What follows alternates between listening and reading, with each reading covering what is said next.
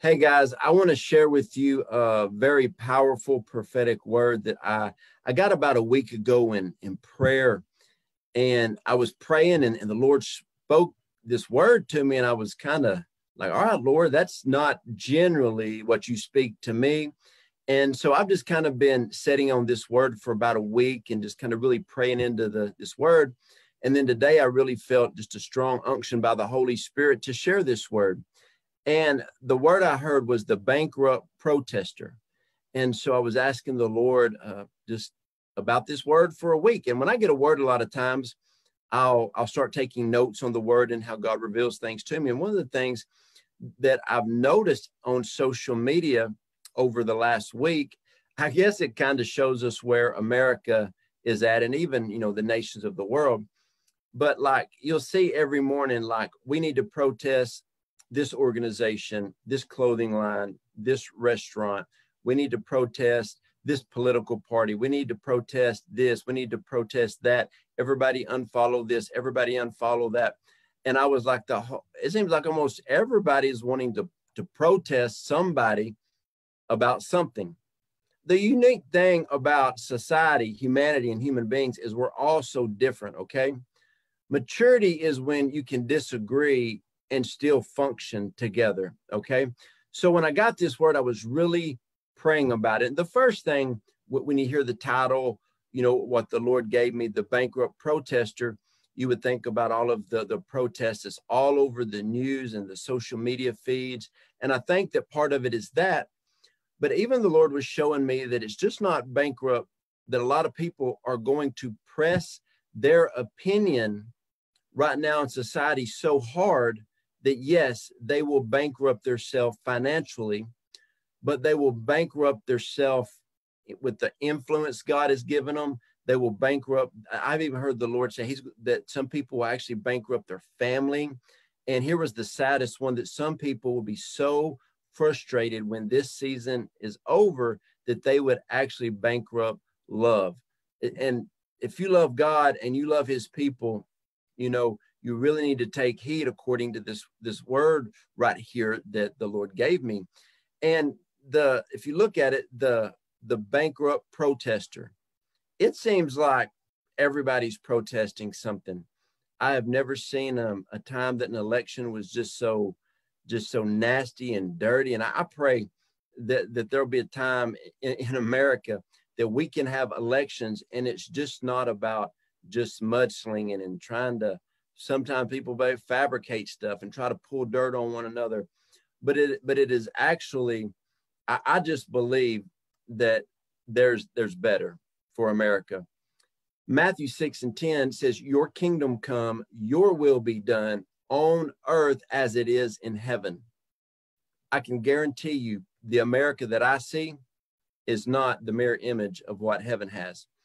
And this is where I want to dive into this word. And this is where I need you to really focus on Holy Spirit. I know great men and women of God. And this is what gets me.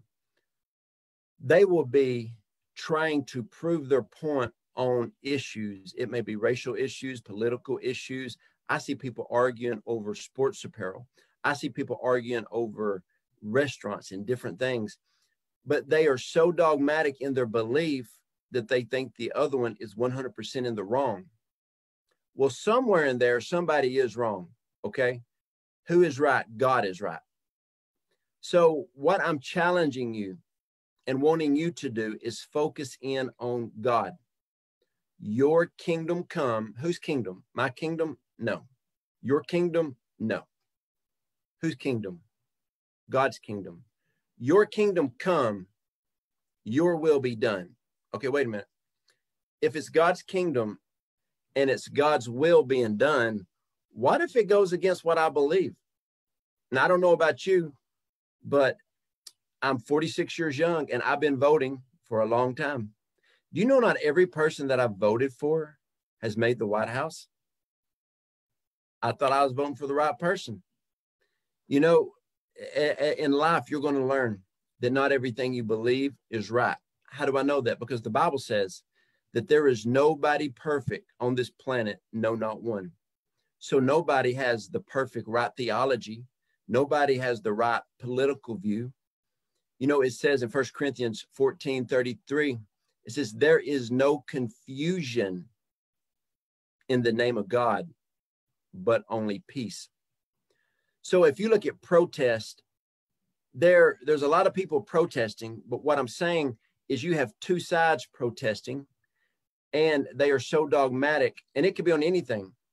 I mean, I know people, I saw somebody that I kind of know, they were protesting about being a vegan the other day. And then I see people, I was walking in a store the other day, and I had an old 3-year-old pair of shoes because it was raining, it was kind of dirty. And they said, I can't believe you're wearing those type of shoes. I said, man, they're shoes. Someone gave me these shoes 3 years ago. They're old, dirty shoes. I'm not going to wear my brand new shoes out on a nasty, rainy day. I was at a coffee shop the other day. I went through the drive-thru. Somebody texted me, I can't believe you went to that coffee shop. Do you know what they believe in? I said, I don't read up on it a whole lot, but I do know one thing. They make an amazing cup of coffee. And if you come back tomorrow at the same time, there's a good chance you'll see me driving through there again. And so here's the thing. Live your life where you can't be offended. Live your life where you can't be offended. And this is the whole point of the whole word. This is the whole point. God gave me over the whole word. The bankrupt protester. That there would be some people that would completely go bankrupt in this season. And when I felt the word, I felt it was, you know, the next 100 days, but that was a few days ago. So I'm going to say the next 90 days, people are going to go bankrupt. There will be some people that are so focused on making sure what they believe is right, they will fund all of their money. They will spend trying to push their agenda. I know people who buy billboards over silly stuff, trying to push their agenda. Now, there are big agendas in America that need to be dealt with. But what I'm saying is, if you have a friend who believes a little differently than you, you know, do not let something small break up a friendship. Okay. We're better together. And so the word that was really strong was the bankrupt protester, that some people were going to bankrupt their friendships. And the main word I heard was love. They were going to lose love in their heart for people because people did not believe the way they believed. I remember one of the craziest things. I was at church, this is years ago, but I remember two guys started to verbally yell at one another in the foyer of a church. And I ran out there. They were red-faced in each other's face. Do you know what they were griping about? College football. Yelling, top of the lungs. I had to pull them apart. College football. They lost their friendship over it. You know, I'm telling you, there's a lot of bigger issues than that about which team you like. There's a lot of political issues in America. There's a lot of racial tension in America, you know, but here's what I'm saying. This is what the word is about. You better make sure what you are fighting for and what you are standing for, you have heard from heaven. Your kingdom come, your will be done. Whose will? God's will. Your kingdom come, your will be done on earth as it is in heaven. You know, there's been times I've been doing something in my life and I would say, God, your kingdom come, your will be done on earth as it is in heaven. Is what I'm doing right now your will? And the Lord say, no, it was a past season. I have shut ministries down. I have shut businesses down because it was an old season. Listen, the world's changing. Things are always changing. Do not bankrupt yourself because of an ideology you have or a mindset that may have been last season, or your mindset may even be broken. I remember about a year ago, I was talking to a guy and I was, you know, I was thinking one way on a situation. Well, he enlightened me on something. I said, man, that's a different way of thinking. And it shifted my mindset. So I want to encourage you today. Don't go bankrupt. And yes, this word is about money. There are some people that are so focused on their agenda, they will spend their life savings to try to prove a point. Like I said, this is from the Lord right here. Listen to me. You better make sure you have your opinions aligned with what God is saying right now. His will is going to be done. And this is something the Lord spoke to me. Some people are fighting and kicking against an immovable wall, a wall that will not be moved. They are fighting against the word of the Lord. When the word of the Lord comes, you better make sure. Now, let me express one more thing. I was talking to one of my realtor friends the other day, and he said, man, it's August, and I've already doubled my best year ever. I've never seen business. My wife and I, we're health coaches. Our business has grown 500% in the last 5 months. So when people are online and they're talking about 2020 is a horrible year, not for a lot of businesses, it's not. For a lot of businesses, it may be. But my prophetic word from the Lord for 2020 was focus. The world has gotten noisy, loud, and crazy. You have to focus in on what the Lord is saying. And I felt the Lord tell me to stay focused during this time. Friends, I don't know where you're at. Please hear my heart. Make sure you are aligned with what heaven is saying. And if you are aligned with what heaven is saying, you are going to be okay.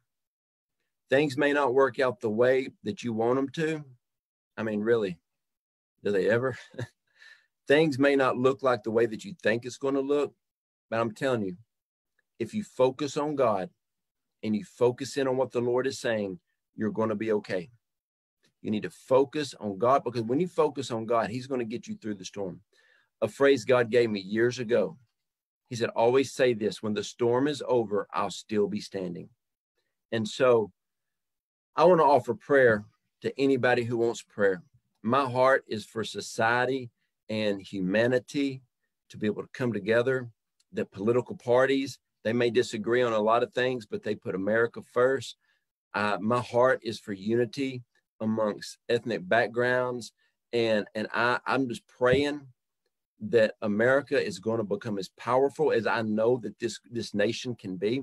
And even the nations of the world, the people from the other nations watching this, I'm telling you, I want to pray for you. I want to pray for your nation. You can go to my website, jojoedawson.net. There's a place on the Contact Connect. Send me your prayer request. If you're from other nations, name your nation. I want to pray for you. Listen, I want to pray right now for people. So send me that. Also, I just really believe that this is a season that we need to focus on what God is saying. One of my mentors said, sometimes you need to turn the news off.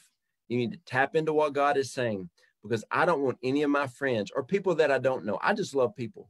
I don't want anybody I know to be bankrupt because they're protesting the wrong thing. Remember, like I said, the Lord spoke to me and said, some people are fighting against an immovable wall, and that wall is my word. When God states his word and he says something. So I'll give you a practice that I do, because I'm real practical. I like to give people practical things. When something frustrates me, I'm like, all right, Lord, is this you, or do I need to pray into this, fast? What do I need to do? Because I want to make sure I am always on the Lord's side.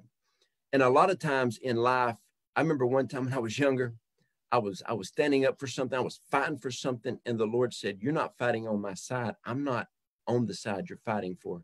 And I said, oh, okay. And as soon as I allowed the Lord to transform my mind, I saw clearly. And I just believe that clarity and insight from the Lord is coming to everybody today. So I hope this word blessed you. Listen, the bankrupt protester, do not protest things that is not the will of the Lord. And I felt the Lord say, anything that is not my will not succeed moving forward and in this next season. So don't wear yourself out. Don't go bankrupt fighting against the Lord. I hope this video encouraged you, helped you, challenged you, and let's start praying for America and the nations of the world more than we ever have been. Love y'all. God bless.